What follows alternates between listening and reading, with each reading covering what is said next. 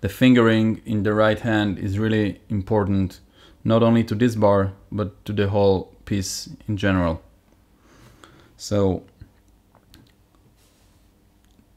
as a rule of thumb, the thumb is gonna play on the 5th and 4th strings, and the index finger is playing on the 3rd string, and the middle finger is playing on the 2nd string. And the chord here is A minor, of course.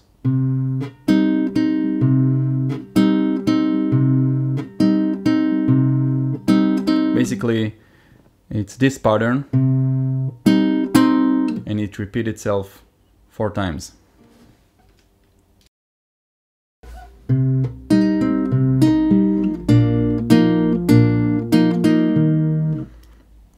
Now, whenever a note is written in parentheses, it means you either don't have to play it, and if you do, don't play it loud. So you can avoid it altogether. I'm talking about the note in the parentheses. It's the 3rd string, 2nd fret. And again, here the thumb is gonna play on the 6th, 5th, and 4th strings, basically on the bass notes. Index finger on 3rd string, middle finger, sorry, on the 2nd string. I'm starting with A minor, or I can avoid the note in the parentheses and just play like this. Again, slower. Moving on to G, to the 2nd part of the bar.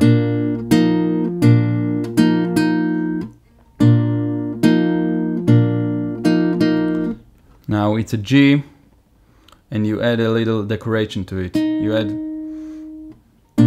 the 2nd string, 1st fret. Again.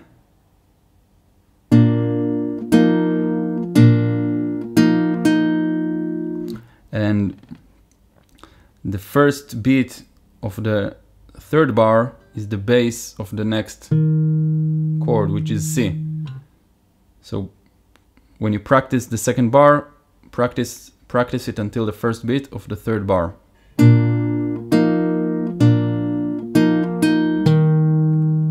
You leave the 1st finger, you leave it on the 2nd string on the 1st fret. It's basically an anticipation note.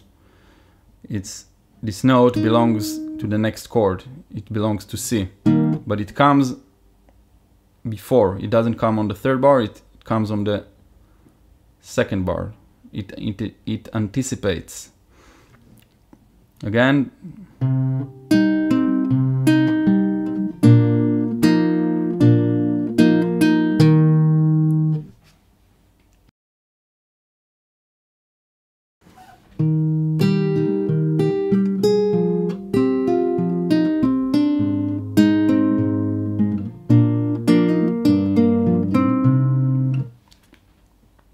Again, a bit slower.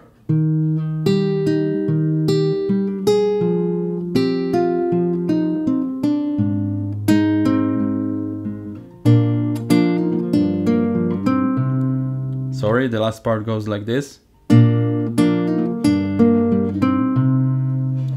So here it gets a bit tricky. I start with a C chord.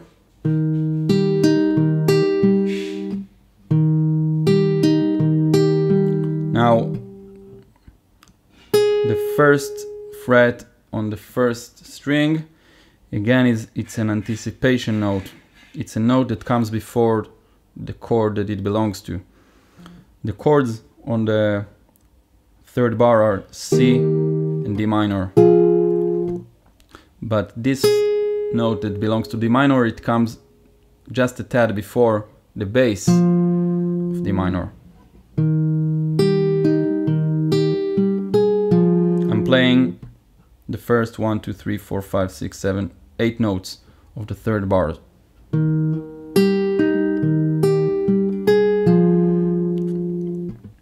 Again.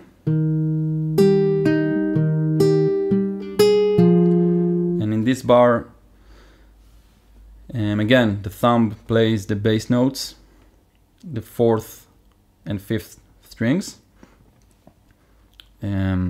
Index finger on the 2nd string this time, middle finger on the 1st string.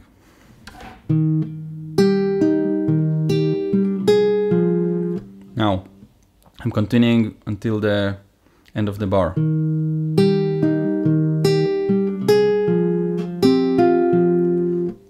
So it's a D minor that turns into a D sus2, if you will.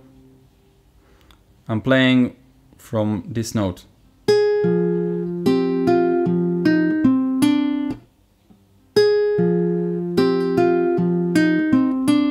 So there are many changes to this D minor, and it doesn't stay steady, it changes.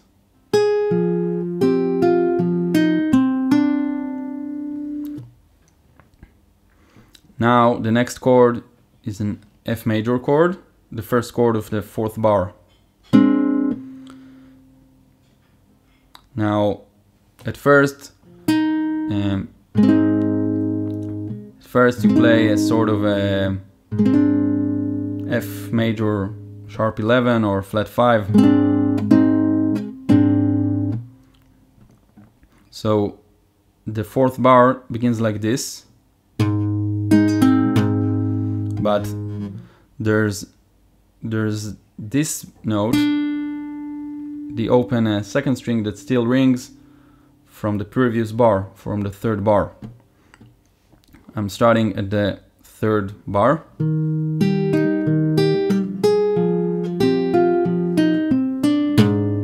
See it, that this note right here still rings.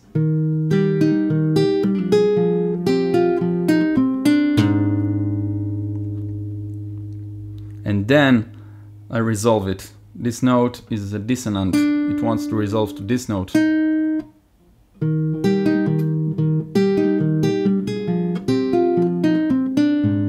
This is the resolution.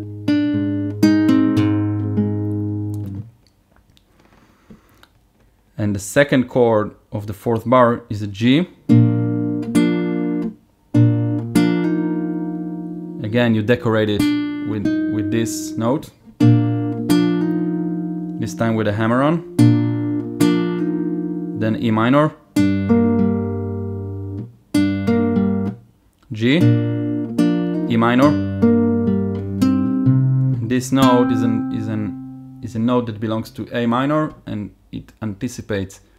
It comes one beat before the 5th bar. Again, 3rd, 4th, and just the first beat of the 5th bar.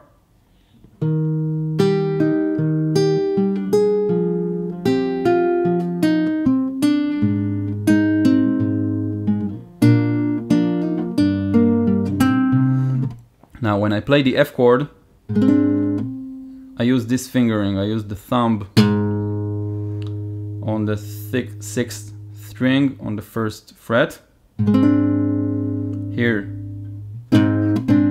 so that I can decorate it with the B string, with the open B string. The G, I use the 3rd finger in the bass. You don't have to play this note of G because you don't play it. E minor. There you go. 5th bar.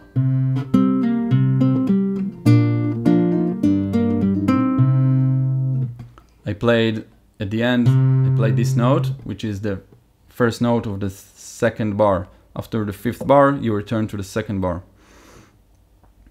There's a note in parentheses, this one, you don't have to play it. This is how it goes with it.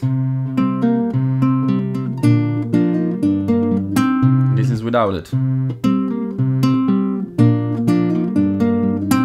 It's not that important. Either way, if you play, don't play it that loud. So it's A minor, G, E minor.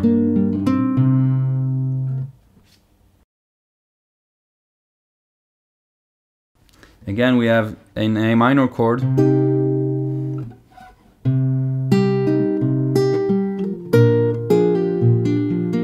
And then a G major.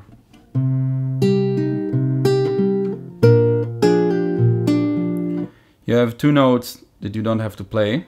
This is how it sounds with them. This is without them.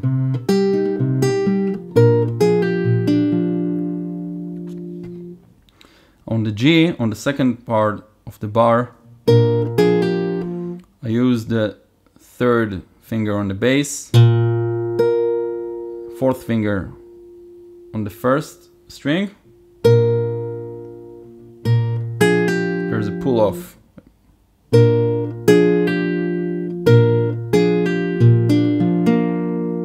Great.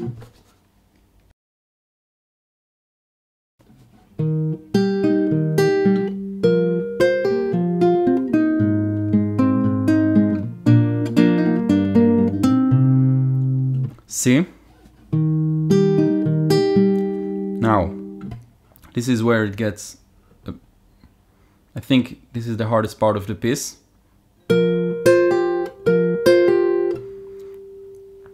Use your fourth finger on the second string,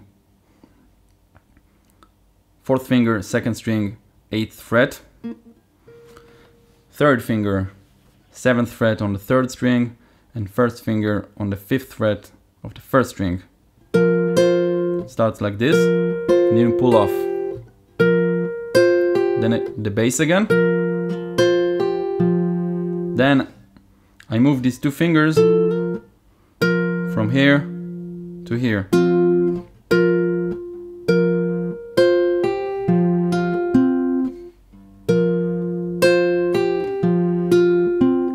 Then I change the second string to the first fret. I leave this finger here because I go to an F chord.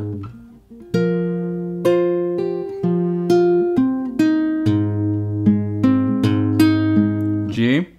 This part we played already. So, again.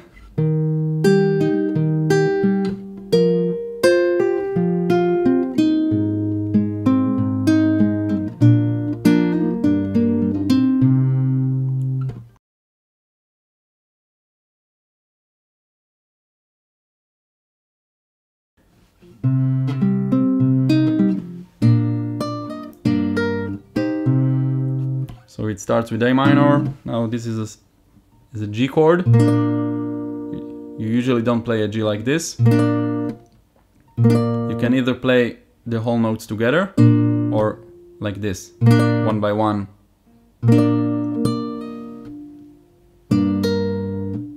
Pull off.